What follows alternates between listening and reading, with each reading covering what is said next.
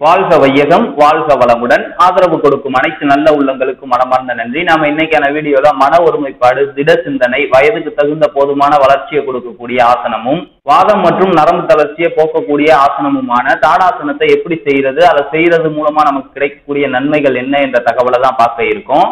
தாடாசனம் நின்ற நிலையில செய்யக்கூடிய ஆசனம். தாடா என்பது பனைமரம் என்று பொருள். பனைமரம் எப்படி நேரா நிமிர்ந்து உயர்ந்து உறுதியா நிக்குதோ அதுபோல மனிதனுடைய தோற்றத்தையும் உறுதியையும் வலுப்படுத்தக்கூடிய தன்மை இந்த ஆசனத்துக்கு இருக்கு.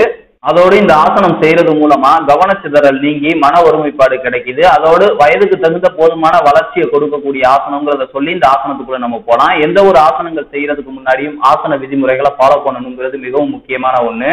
அந்த வீடியோ இன்னும் நீங்க பார்க்கலனா அந்த வீடியோக்கான லிங்கை கீழே டிஸ்கிரிப்ஷன்ல கொடுக்குறேன். ஃபர்ஸ்ட் அதை பார்த்துட்டு அதன்படி செஞ்சு பழங்க. இப்ப ஆசனத்துக்குள்ள போகலாம். தாடாசனம் நின்ற நிலையில செய்யக்கூடிய ஆசனம். இந்த ஆசனம் செய்யும் போது கவனிக்க வேண்டியது என்னன்னு பாத்தீங்கன்னா, பாதங்கள் நல்லா தரையில பதிஞ்சிருக்கணும். அதோட ஆசனங்கள் செய்யும் போது கால்களை தூக்கவோ இல்ல முன்னாடி பின்னாடி அசையவோ இருக்கக்கூடாது. உறுதியா நின்று செஞ்சு பழகுங்க. அப்புறம் இந்த ஆசனம் கால்களை ஒட்டிய நிலையில வச்சு செய்யக்கூடிய ஆசனம். உங்களால பேலன்ஸ் பண்ண முடியலன்னா ஒரு 4 இன்ச்சு மட்டும் நகர்த்தி வச்சு செஞ்சுக்கோங்க.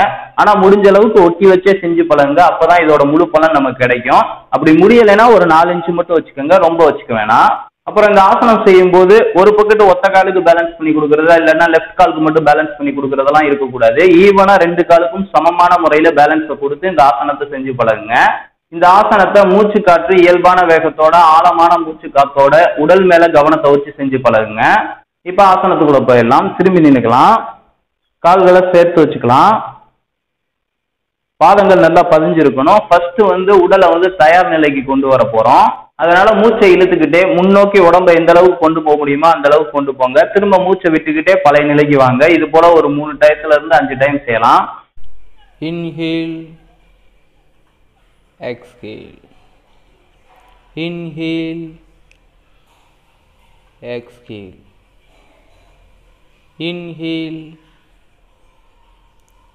எக்ஸ்ஹேல். 3 முறை செஞ்சாச்சு. அடுத்ததா கைகள் 2ஐயும் பின்னோக்கி கொண்டு போய் விரல்கள்னால கோர்த்து பிடிச்சுக்கோங்க. உள்ளங்கைகள் 2 ஒட்டி இருக்கட்டும். இந்த நிலையில கைகள் அப்படியே மேல தூக்கணும். திரும்ப கைகளை நேரா நீட்டணும். இப்படி நேரா நீட்டும் போது மூச்சு காற்ற நல்லா இழுக்கணும். கைகளை மேல உள்ள உயர்த்தும் போது மூச்சு காற்ற வெளியேற்றணும். இது போல ஒரு 5 முறை செய்யலாம். Exhale, inhale, exhale, inhale, exhale, inhale, exhale, inhale, exhale, inhale. 5 முறை செஞ்சதுக்கு அப்புறம் கைகளை எடுத்து பக்கவாட்டு கொண்டு வந்துருங்க. இப்ப பயிற்சிக்குள்ள போயிடலாம். கால்கள் 2ஐயும் சேர்த்து வச்சுக்கோங்க. கால்கள் நேரா இருக்கட்டும், முட்டி மடங்க கூடாது. உடல் நேரா இருக்கட்டும், முன்ன பின்ன இப்படி ஆடக்கூடாது. ஈவனா பேலன்ஸ் பண்ணி கால்களுக்கு வெயிட்ட கொடுங்க. ஒற்றை கால்களுக்கு மாத்தி மாத்தி கொடுக்காம 2 கால்களுக்கும் ஈவனா பேலன்ஸ் பண்ணி வெயிட்ட கொடுங்க. மூச்சு காத்தை இழுத்துக்கிட்டே கைகள் அப்படியே மேல உயர்த்தி சாமி கும்பிடுறது போல கைகள் 2ஐயும் இணைத்து மார்புக்கு நேரா கொண்டு வாங்க. இந்த நிலையில 3 மூச்சு காற்று நேரம் இருக்கணும். மூச்சு காற்று இயல்பான வேகத்தோட ஆழமான மூச்சு காற்றா இருக்கட்டும். உங்களுடைய உடல்ல என்ன நடக்குது அப்படிங்கிறத கவனிச்சு பாருங்க. உங்களுடைய உடல் அசைவுகள் அனைத்துலையும் உங்களோட மனதை நிறுத்தி அப்படியே கவனிச்சு நின்று பழகுங்க. 3 மூச்சு காற்று முடிந்த பிறகு கைகளை அப்படியே மெதுவா மேல உயர்த்தி பக்கவாட்டு கொண்டு வந்துருங்க. அடுத்ததா மூச்சு காற்றை இழுத்துக்கிட்டே கைகளை மேல உயர்த்த போறோம். மேல உயர்த்தி கைகள் 2 உள்ளங்கைகள் 2 ஒட்டுனபடி காலை ஒட்டி கைகள் நேரா இருக்கணும். முழங்கைகள் மடங்க கூடாது.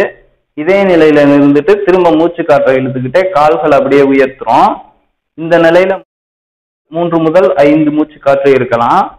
இந்த நிலையில உங்களின் உடலின் அசைவுகள்ல கவனத்தை நிறுத்தி பழகுங்க.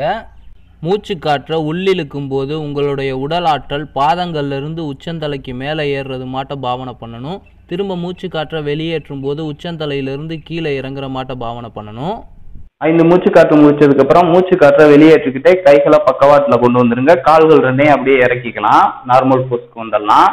சிலருக்கு பார்த்தீங்கன்னா கால்களில் நடுக்கம் இருக்கும். கைகள் 2ஐயும் ஒட்டிய நிலையில வச்சு பேலன்ஸ் பண்ண முடியாது. அது போன்றவர்கள் கைகளை கோர்த்துக்கலாம். கோர்த்துட்டு மூச்சு காற்றை இழுத்துக்கிட்டே கைகளை மேல உயர்த்திக்கலாம். திரும்ப மூச்சு காற்றை இழுத்துக்கிட்டே கால்களையும் உயர்த்தி இதே நிலையில 3ல இருந்து 5 மூச்சு காற்றுகள் இருந்துட்டு திரும்ப மூச்சு காற்றை வெளியேற்றிக்கிட்டே கால்களையும் கைகளையும் இறக்கி பக்கவாட்டு கொண்டு வந்துடலாம். இந்த நிலையில இருந்து கூட ஃபர்ஸ்ட் ஆரம்ப காலத்துல இந்த பயிற்சியை செய்யலாம். போக போக கைகளை ஒட்டிய நிலையில வச்சு உள்ளங்கைகள் ரெண்டும் இப்படி இருக்கிற மாட்டோம் பயிற்சியை செய்யறது அதிக பலன்களை கொடுக்கும். இது ஒரு சுற்று. இது போல 3 சுற்றுக்கள் செய்யலாம். அவ்வளவுதான், தாடாசனா செஞ்சு முடிச்சாச்சு. இப்ப இந்த தாடாசனா செய்யறது மூலியமா நமக்கு கிடைக்கக்கூடிய நன்மைகள் என்னங்கிறதையும் பார்த்தலாம். மாணவர்கள் இந்த ஆசனங்களை செய்யும் போது அவங்களுக்கு போதுமான வளர்ச்சி கிடைக்குது. அடுத்ததான் மன ஒருமைப்பாடு, திட சிந்தனை இதெல்லாம் கிடைக்கிறதுனால அவங்களுக்கு படிப்புல கான்சென்ட்ரேட் அதிகமாகும். எந்த ஒரு செயல் செஞ்சாலும் அதோட விளைவுகளை யோசிச்சு விழிப்பு நிலையோட அந்த செயலை செய்யக்கூடிய தன்மை அந்த மாணவர்களுக்கு உருவாகும். கைகளையும் கால்களையும் உயர்த்தி இந்த பயிற்சி செய்யும் போது நரம்புகள் நல்லா இழுக்கப்பட்டு ஊக்கப்படுத்தப்படுகிறது. இதன் காரணமா வாத பிரச்சனை, நரம்பு தளர்ச்சி போன்ற பிரச்சனைகள்ல இருந்து நாம பாதுகாத்துக்கலாம். கணுக்கால், முழங்கால், இடுப்பு பகுதியெல்லாம் வலிமை அடையுது. முதுகெலும்பு ஊக்கப்படுத்தப்படுறதுனால வான்காந்தத்தை உடல் ஈர்த்து கொள்ளும் சக்தி உடலுக்கு கிடைக்குது. உடலுக்கு ஆக்சிஜன் அதிகமா கிடைக்கிறதுனால உடல் முழுக்க ரத்த ஓட்டம் நன்கு பாய்ச்சப்படுது. இதனால உடல் புத்துணர்ச்சியோட சுறுசுறுப்போட இருக்குங்கிறத சொல்லி இந்த வீடியோவை முடிச்சுக்கிறேன். இந்த வீடியோ உங்களுக்கு பயனுள்ளதா இருக்கும்னு நினைக்கிறேன். இந்த வீடியோ பத்தின கருத்துக்களோ சந்தேகங்களோ இருந்தா கீழே கமெண்ட் செக்ஷன்ல சொல்லுங்க. இதே போல அடுத்த ஒரு வீடியோல உங்களை சந்திக்கிறேன். வாழ்க வையகம், வாழ்க வளமுடன், குருவே துணை, குரு வாழ்க.